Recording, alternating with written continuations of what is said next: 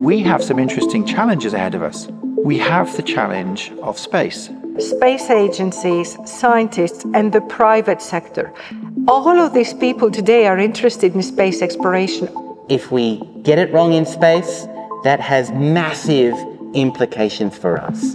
If we continue to move on a positive path in the way we utilize space, then more and more and more people will benefit. My name is Stephen Freeland. I'm appointed by the United Nations to chair the 120 countries in what's known as the United Nations Committee on the Peaceful Uses of Outer Space. My name is Athena Kustanis, Director of Research on Planetary Sciences. My name is Mark Beer. I'm involved in the Asgardia, the nation built on a satellite.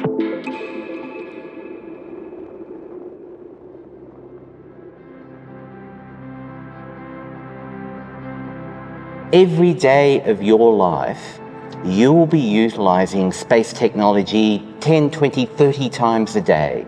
And it's not just the GPS in your phone, it's financial transactions, it's weather forecasting, it's satellite television, it's communications, it's agricultural management, it's disaster management, it's transportation. Literally, space is part of the critical infrastructure of every country in the world, and every person on the planet is touched by space. There's so many aspects to space, and we need to have a set of rules that allow for us to utilize space in the most appropriate, sustainable, and hopefully peaceful ways. The last time all of the countries of the world came together to set out a law on space wasn't last year, it wasn't 50 years ago, it was in 1967. Since 1967, the countries of the world have not been able to agree collectively on any law that governs space. The Outer Space Treaty was signed in 1967, and today it's ratified by 112 nations. It's very important because it is not legally binding, but it does bring attention to people that they should be mindful not to go to places and do whatever they like. You cannot go anywhere you like and just transform the place or just contaminate the place or just put a flag there or something. Because there's much more excitement now and much more development of technology about not claiming areas and owning areas, but extracting resources. Again, I use that expression that I don't like, mining the moon, right? We need to find ways of building on the existing principles, but we need quite clearly to build upon that for the specific ideas, about what exploitation might mean, what that might look like, how countries are to cooperate together. That's what we're trying to do through this multilateral process. Since 1956 to about today in 2022, there's been only 16,000 satellites launched and put in space. The next 10 years have at least 500,000 satellites in applications to put those in space. We're looking at a totally transformative way in which we're going to deal with space. And it comes back to that question.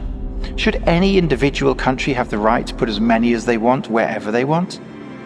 Is the debris that will create, the chaos that will create, in the best interest of the world? I do not believe in space going out there and being permanently in competition. I know some countries are in competition.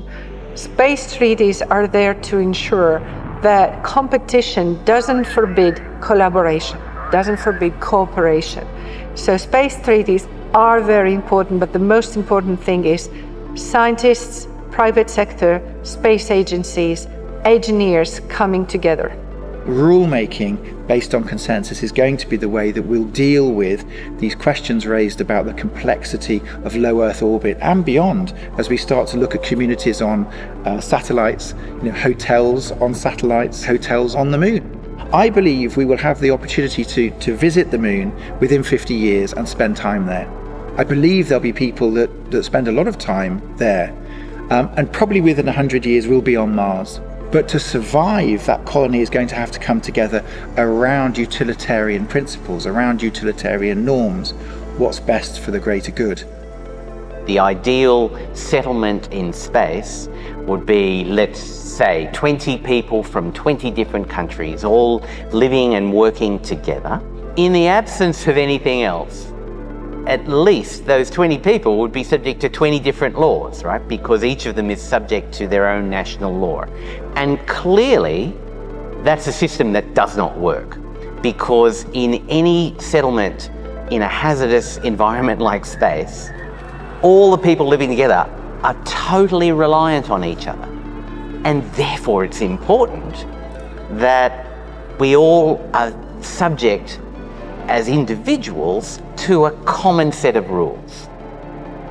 Should there be a single legal system? Should we develop a new legal system? What will the human rights that apply?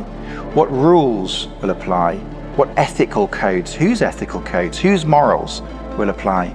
These are some of the very critical issues that we're considering in the Ministry of Justice in Asgardia, but that academics around the world are considering, and there isn't a right answer. We always have to sit back and remember that space is about humanity. So that will require a change of thinking amongst the actors, and that's difficult. Change is very difficult. But if we are to maximize the benefits of space so that we can all benefit, then we need to at least begin to think about what is appropriate, what is not appropriate, and how do we move forward collectively and collaboratively.